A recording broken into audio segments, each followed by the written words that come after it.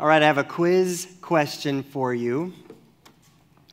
Pumpkins, are they fruit or vegetables? Fruit. Interesting. That's what you think, huh? Interesting. Let's find out. Well, it depends. The answer depends on whether you're talking about cooking or botany. Because depending on which category you're on, it's a fruit or a vegetable. Yes. So in cooking, vegetables are savory and fruits are sweet, generally. That's kind of just the general. But in botany, the fruit is the part of the plant that contains seeds and comes from the flower of the plant. So it depends on how that, what we call fruit or vegetable, grew to tell us whether it is a fruit or a vegetable. So a fruit is what comes, it contains the seeds and comes from the flower of the plant, and the rest of the plant is vegetable. So vegetables can be roots or stems or leaves of the same plant. So if a single plant could produce some vegetables or could produce some fruit.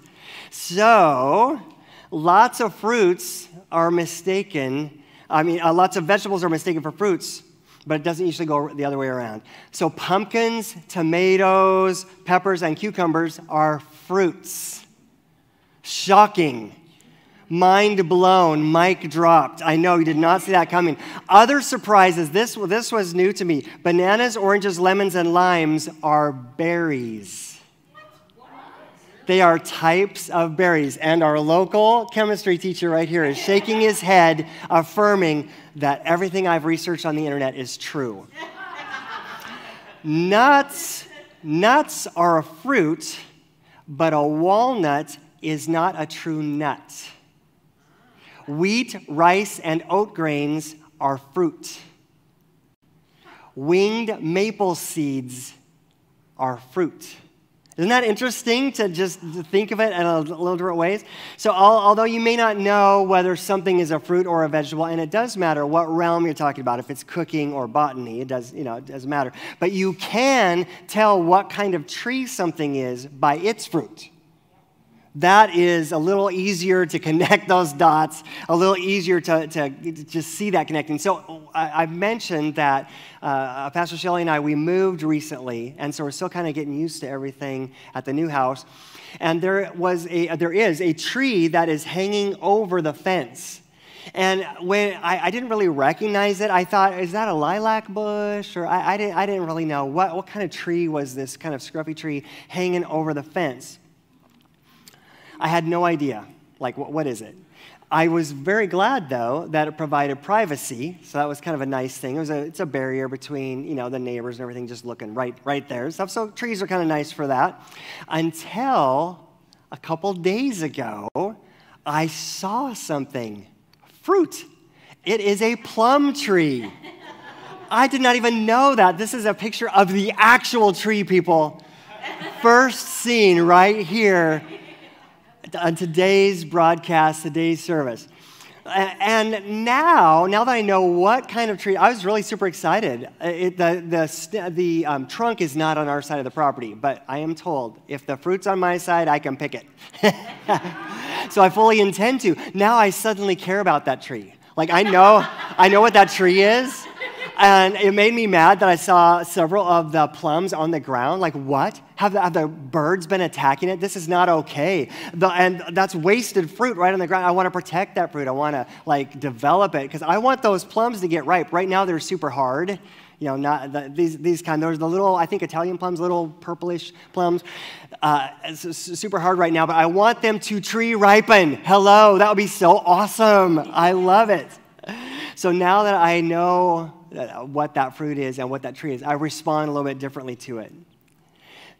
So Jesus talked a little bit about fruit in the Sermon on the Mount. So that's where I was heading with this. There was a reason. So would you turn in your Bible to Matthew chapter 7, verses 15 to 23. And in the Sermon on the Mount, Jesus has taken great care to teach you and me what it takes to enter the kingdom of God. Really, that's what he's been doing. And we've been studying and preaching from the Sermon on the Mount for about 8 months. It's a lot. And he has been laying it out there. This is how you enter the kingdom of God. This is how you stay in the kingdom of God. If you are in the kingdom of God, this is how you act. These are the kinds of choices you make. And he's laid it out there so clearly, and it's a lot.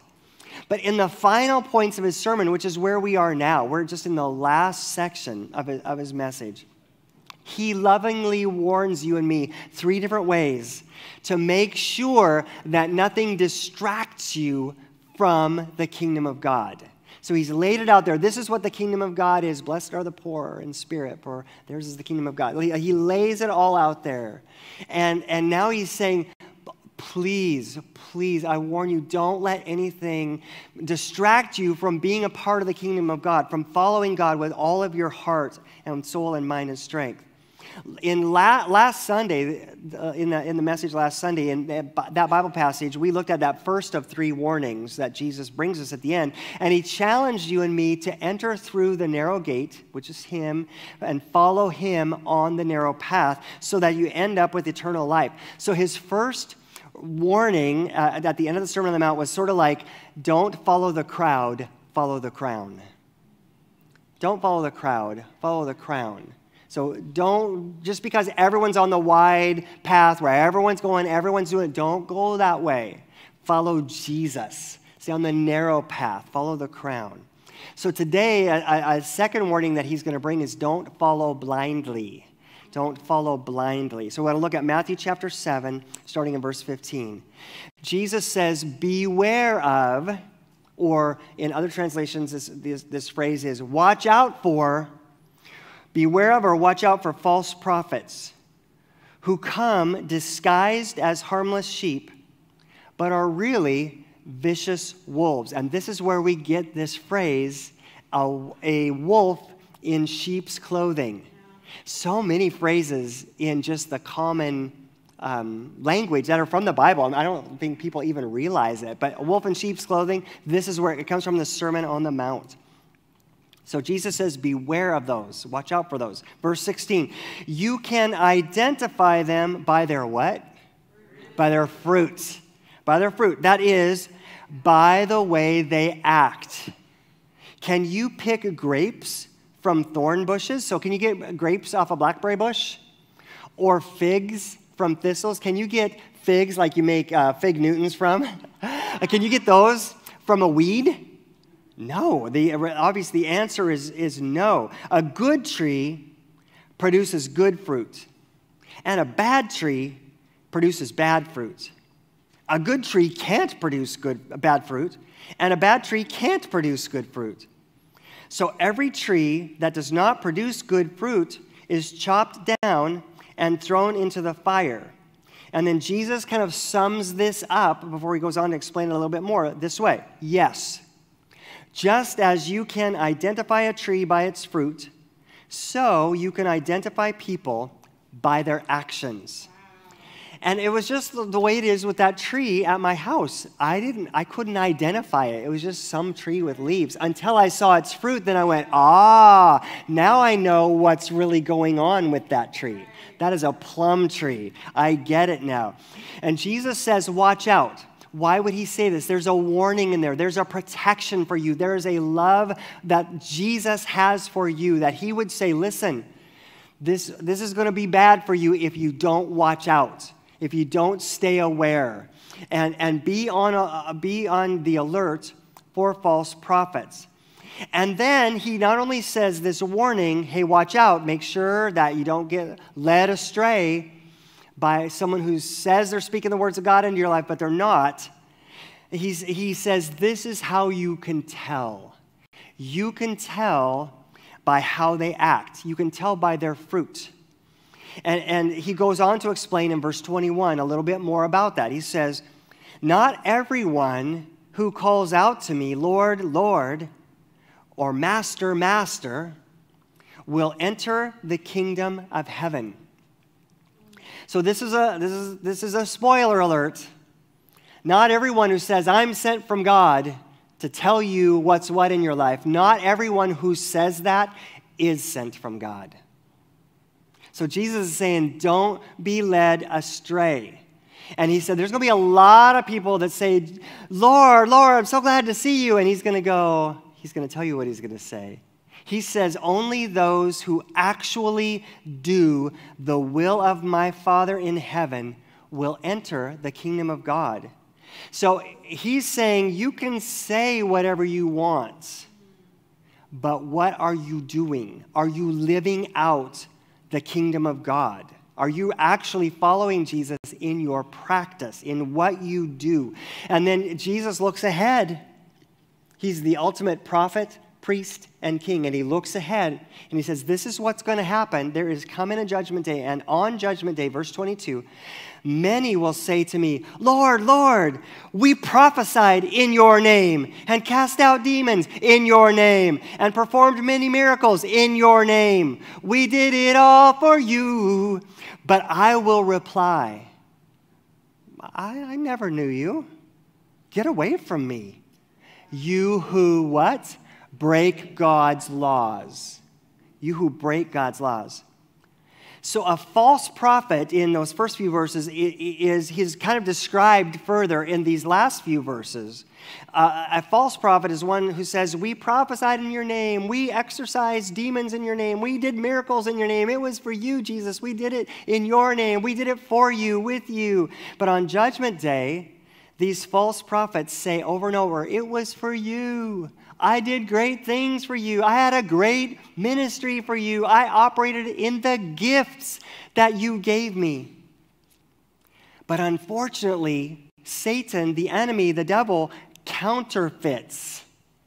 And we see stories of this happening even in the Bible where he brings a counterfeit of God's good things, but he brings it for an evil intent, for his schemes, for his plans. In 2 Corinthians chapter 11, verses 14 and 15, it says, even Satan, who is the prince of darkness, even Satan disguises himself as an angel of light. He is a wolf in sheep's clothing.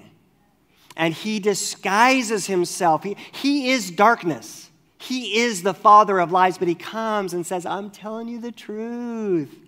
Verse 15, so it is no wonder that Satan's servants also disguise themselves as servants of righteousness. In the end, they will get the punishment their wicked deeds deserve. And I suspect that the Apostle Paul, when he wrote these words, as led by the Holy Spirit, was thinking about the Sermon on the Mount and Jesus' warning to us. I was thinking about Bible, just examples in the Bible where Satan counterfeited. Do you remember, you may or may not know the story. If you've seen that animated cartoon, The Prince of Egypt, you might know this story. Or if you've read the story of Moses in the Bible. Moses came before Pharaoh, the king of Egypt. And on behalf of God's people, the Israelites, he said, let my people go. And God was encouraging Moses ahead of time, and Moses said, well, what if they don't believe me? And God says, I'm going to do some miracles through you. Throw down your stick and speak to the water. I'm going to do some miracles through you. And Moses goes, and he does those things. But Pharaoh's magicians, people who practice dark arts, counterfeited that, and they copycatted those miracles. They also made sticks turn into snakes and also made water turn into blood. Right. Satan can counterfeit God's good things, but he does it to subvert what God is trying to accomplish. So just because someone is a gifted speaker, or just because someone claims to be a prophet, or because someone performs a miracle, that does not mean conclusively that they are actually God's servant. So Jesus said, watch out. Beware. Yeah. Because false prophets are going to come. He says it in several places in the Bible. People are even going to come and say, I'm Jesus. I just came back. I'm Jesus. And Jesus warned us about that. He said, I'm telling you ahead of time so you know and you could be watching out. So what is a false prophet? A false prophet is someone who stands between God and people, and he says, I represent God, but he is acting falsely or deceitfully. A false prophet is someone who claims to be speaking for God, but who is not truly appointed by God, and who fails to follow Jesus, so he or she lives disobediently. That is a false prophet. So if someone claims to be your guide, okay, I am just going through the Sermon on the Mount. And one of the reasons I like doing this is because I wouldn't necessarily have chosen to preach on all these things, but I do want to bring the whole Bible to me and to us. And so it's kind of cool sometimes just to go, okay, we're just going to go through the whole thing and see what comes up. Though, in regard to this topic, have experienced this happening in churches where I have been or I have led. I have seen false prophets at work, leading people astray. And so I am very passionate about this. I want to protect me and protect you from this happening. And it's cool because Jesus wants to protect us also. So if someone claims to be your guide, God told me this is what you're supposed to do. Or if someone claims to be your teacher or leader, just simply beware. They might be sent from God to speak to you. There are gifts of the Holy Spirit, gifts of word of wisdom. That's for someone else.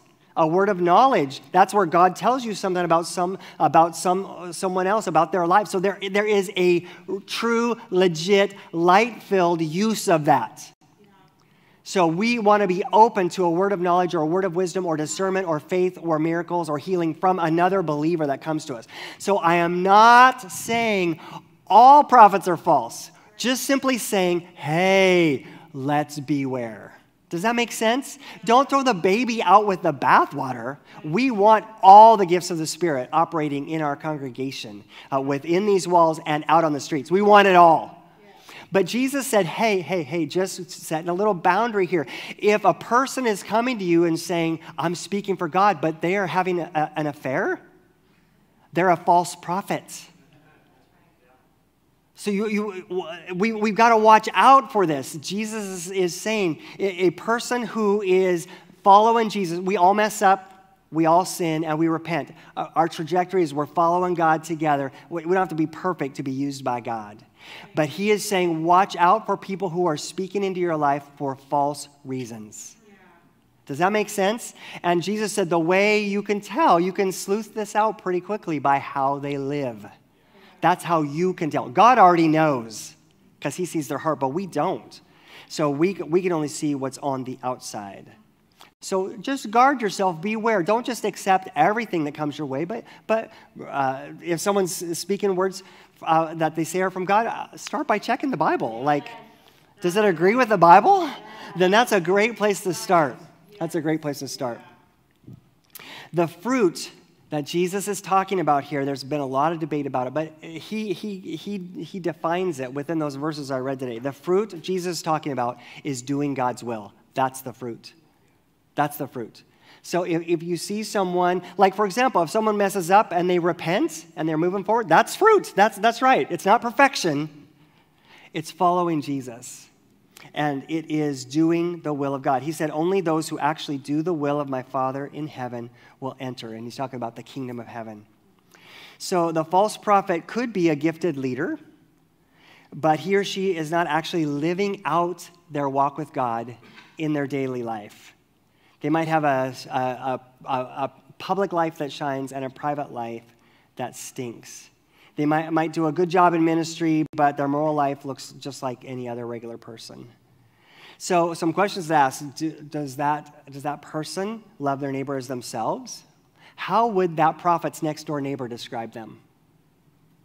Would they describe them as loving, as godly during the week when they're not on stage? Do they treat people the way they'd want to be treated? Or do they take advantage of the vulnerable? I'm irritated about this because I know of this happening. Do they associate with people who are beneath them? Do they read their Bible and pray and grow in their own relationship with Jesus? Do they tell others how to live their lives, but their own life is out of control?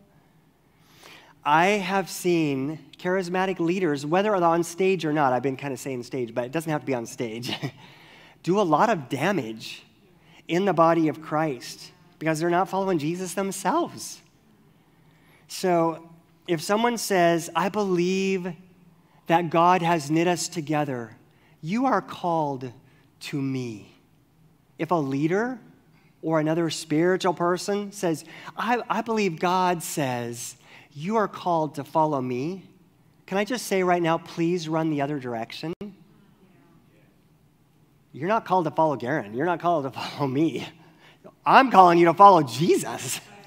That's who we follow. That's who we give our lives for. We don't go and follow a person over Jesus.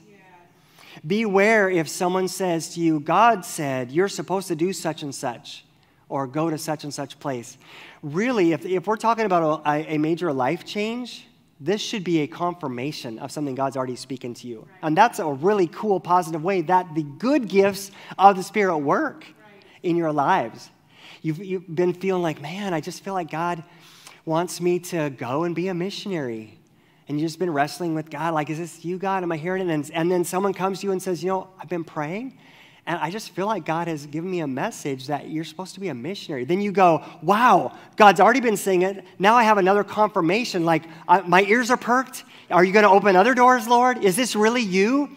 That's how we approach it. That is being aware, being aware. Take it to the Lord in prayer. Let's be wise. So if you hear someone claiming to speak for God, observe their life to see, is that person doing God's will? If so, then they might actually be speaking for God. Perk up, listen, absolutely. But if not, Jesus said they're a false prophet. You can spare yourself so much pain if you will just beware. So bottom line of this message is when choosing whom you follow, obedience trumps giftedness. When choosing whom you're going to follow, obedience trumps giftedness. In 1 Samuel chapter 15, an Old Testament prophet, Samuel, said, listen, obedience is better than sacrifice, and submission to God is better than offering the fat of rams. So he was a prophet in Israel where their worship was bringing sacrifices to God and the best lamb from their flock and the best bull and the best goat and stuff like that. So when he says submission to God is better than offering the fat of rams or obedience is better than sacrifice, he's talking about you can do the forms of worship, but God is looking for your heart to follow him. That's what he's looking for. He wants your obedience more than just simply doing things for him. Author Scott McKnight says, works tell the truth. Works tell the truth. Your behavior, your actions tell the truth. My grandma used to say, actions speak louder than words. I think that came from the Sermon on the Mount, I'm pretty sure. No one is saved by your works. But everyone is judged or will be judged by your works. The Bible has a lot to say about that, and I don't even have time to get in all, but there will be a judgment day, even for believers like you and me. And all the things that we did for God are going to be laid there, and he's going to bring a heavenly torch to it and see what was actually done for God and what was actually done for flesh, for fame, for power, for manipulation, of taking advantage of others. He's going to set fire. And if your faith is in Jesus, you're going to be saved. But I think it's 3 John that says, but barely. Barely. I want to be in the barely category. I want to be in the fully in there category. And I hope you do too. Whew. All of us tend to put ourselves into a Bible story when we read it. I don't know if you are aware of this, but as you're reading a Bible story, you either identify with a character or you identify with Jesus, if Jesus is in the story. I can tell you pretty much any teacher or pastor, we identify with Jesus in the story because Jesus is the one instructing people. And so we kind of identify with him and we can let ourselves off the hook. But Jesus says, watch out. don't you be deceived either. So beware of others deceiving you, but also don't you be deceived. Don't let yourself get to heaven and say, Jesus, I'm all that in a bag of chips. And Jesus said, I don't know you. So I've got to check myself. You got to check yourself. We all got to check ourselves. We will all be judged. So what can we do from this message? Just a couple of action steps come to my mind. The first one is this: inspect another's fruit before you buy it. Inspect another's fruit before you buy it. Stop, think, pray, open your Bible. If someone is saying, God says this, open your Bible and find out, does he really? Paul commended people in this one city, the city of Berea, because he was like, man, you guys take every sermon I preach and you go look in the Bible and see if it's true. Good job. Let's be like that. Let's be like Bereans if someone's speaking into you. This past week, I really needed a milkshake. And Pastor Shelley were in the car. We had been to a service at another church, and we were like, I need a milkshake. So we go to McDonald's. I'm sorry, sir, we're out of milkshake mix. We go to the second McDonald's. I'm sorry, sir, we're out of milkshake mix. Go to the third McDonald's. Sorry, sir, we're out of milkshake mix. Finally, we get to another city and go to that McDonald's. And I said, I want a milkshake. He goes, yeah, sure. And anything else? I said, you have them? I said, this is the fourth McDonald's we've been to, and they've all been out of milkshake mix. And you know what he says? I don't buy it. I thought that was a really interesting response from the order taker in the window. I don't buy it. He listened to what I said, and he's evaluating it. And maybe he knows stuff I don't know. I don't know. But that just reminded me of this message. When I got to this message, I don't buy it. Like, wow, way to stop and think before you just accept what any old customer you've never met just says to you in the drive-thru. The second action step is this, and this is good for all of us. Live in the light of Judgment Day. Live now in the light that a Judgment Day is coming. And as I preach this, I hope you know me well enough by now to know that I am saying simultaneously, Ghyrn, live in the light of Judgment Day. And I am constantly feeling convicted by the Holy Spirit of stuff in my life. I am constantly working on it, and I am not there. I am not all that in a bag of chips. I am working on my own stuff, sometimes really hard. And I hope you will too. Let's all be a church that lives in the light of Judgment Day. We do it in other areas. You know, we stop and we think, man, should I continue this habit like of smoking or something like that? When I know that down the road, maybe I don't feel all the effects now, but down the road, there could be a Judgment Day in my lungs. So we make some choices like that now in light of future judgment. Let's also consider the judgment before Jesus Christ, King of Kings and Lord of Lords. There is a Judgment Day coming. I don't want to be embarrassed about my works. My faith is in Jesus, so I'm going to heaven. And if your faith is in Jesus, you are too. But I want to bring Jesus gold and silver and precious stones kind of works from a good heart, from a pure motive, and as led by God. And that's what I want for you too. I was thinking about Judgment Day, and recently I did an online course. It was just a few weeks. And at the end of the course, there was a 20-question quiz.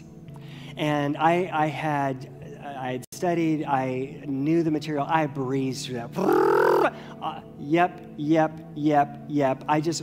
It took me 3 minutes to take that 20-minute quiz, and I was very confident in it. I thought, I know I got everyone right, because I knew this material, and I understood those questions, absolutely. And when I got the results back, I had missed question number 20. So I only got a 95. And the reason is because I misread the question. I didn't understand what was being asked of me. So therefore, I missed it. So we have an opportunity. We've been going through the Sermon on the Mount. We know what is being asked of us. You know the life Jesus is calling you to. You know. And so let's prepare for that final exam because we do know what's already going to be on it. Jesus said 2 essay questions in today's passage, 2 essay questions. Number 1, do I know you? Number 2, did you obey God? You already know what's on the test, so study for it. Study for those 2 things. Press into Jesus' presence. Be at worship service every single week. Open your Bible every day. Pray every day. Know Jesus and do his will. There you go. It's just we know what's on the test. And on that day for you and me, obedience trumps giftedness. So all that's left is to perfectly follow Jesus, everything that he said. That's it. That's all you got to do. Just perfectly follow all those 8 months of teachings from the Sermon on the Mount. Do God's will completely. But can we be real? You cannot. I cannot. We cannot follow it perfectly. It's too much. It's too hard. We're too carnal. We have too much baggage. We cannot obey God perfectly. No one can. So you and I deserve to hear Jesus say on Judgment Day, "Get away from me, you who break God's laws." We deserve to be condemned. Think about it. But Jesus did obey the Father's will completely and perfectly. He lived a sinless life. And he was the only person that the Heavenly Father ever said to someone, "You followed my will perfectly, so you're going to be condemned. You're going to hang on a cross. You're going to die a criminal's death." But Jesus obeyed anyway, and he paid with his life for all the times that you and I fall short. So start with Jesus. Follow Jesus. Rest in Jesus. Obey in Jesus' strength. Follow Jesus. That's the only way you or I have any chance of making it to heaven, is if all of our faith is in Jesus. We start there, then we work it out in his strength. Does that make sense? You and I, we can't do it on our own, but we can rely on Jesus' strength, and we can live a godly life. We can in him. The only way to begin to obey the Father's will is to start with Jesus. Would you stand to your feet in this room and if online, if that's where you're at? And we want to pray. So would you just bow your heads with me for a moment and let's pray. Jesus, you gave us a warning in this passage, so we want to heed that warning. And we just pray, Lord, that you would help us to spot the false prophet. Lord, that we would not just buy everything we see on the internet, that we would not believe every online message, that we would not believe every person who comes to us and says this or that, unless, Lord God, they are following you, living for you, and what they say agrees with your word. Lord, so help us to be wise. You told us to beware. Help us to beware. Holy Spirit, make us sensitive. And Lord, on the flip side, I pray that we would be open to every gift that is from you, from the Holy Spirit. Every good teaching we see on the internet or in church, every encouraging word or even a word of wisdom or knowledge from a friend in church, Lord, that we would be open to that. So the two sides of the same coin, Lord. Help us to beware and help us to be open to you doing what only you can do in our lives. Lord, help us to live in light of the judgment day. Lord, help us not live willy-nilly. Help us not to live by default. Help us not to coast through life. But help us to live wisely, not in fear and trembling of judgment day, but just wisely in light of judgment day, so that every one of us would be ready. That's what I pray, Lord, that every one of us would be ready on that day. Pull back the curtain on deception and reveal your truth, Lord God, in our lives. In Jesus' name. And I want to give you an opportunity, if you've never put your faith in Jesus, or if it's time for you to come back to him, to do that now.